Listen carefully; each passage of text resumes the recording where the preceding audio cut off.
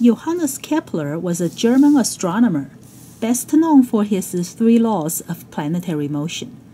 Kepler was a math teacher before becoming an assistant to Tycho Brahe in 1600. Brahe had been very famous for his vast and accurate observation data on planets and stars, using only a large sextant for angular position in the sky and a compass for direction.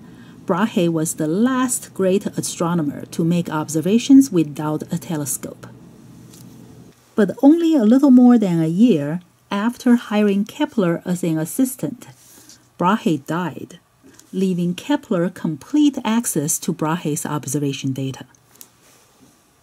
It took Kepler 16 years to deduce a mathematical model for the motion of the planets.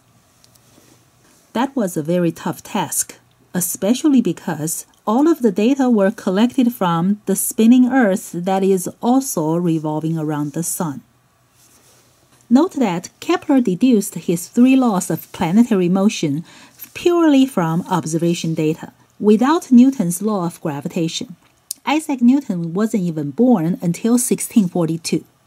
Later on, Newton did show that his law of gravitation is consistent with Kepler's laws.